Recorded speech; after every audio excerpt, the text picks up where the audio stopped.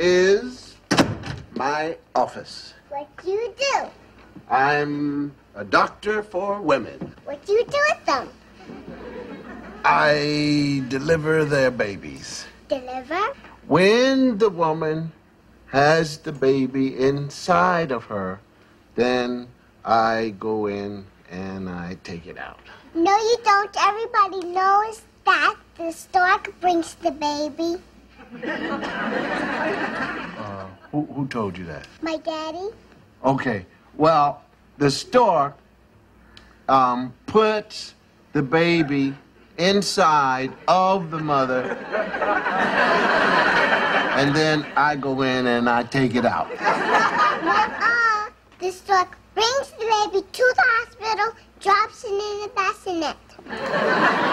So you're saying that the baby is not inside the mommy? Then why is it that the mother gets real big?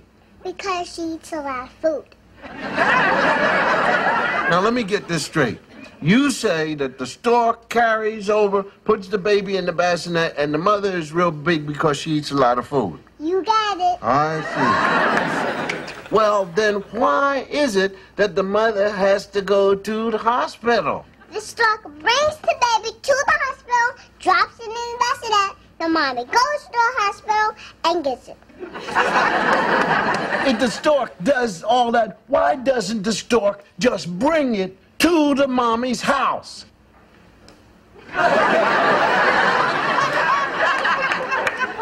it's too far, his wings will get tired.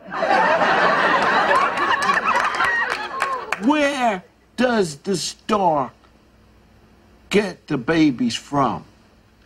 Heaven.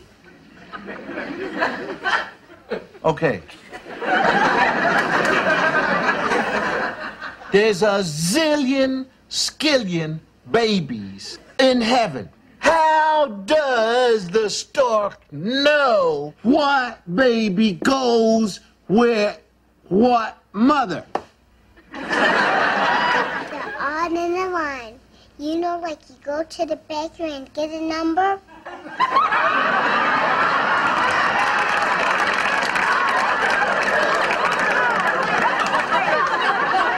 Why? When I put my hand on the mother, I could feel things moving all around.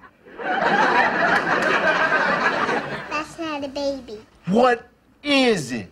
Gas.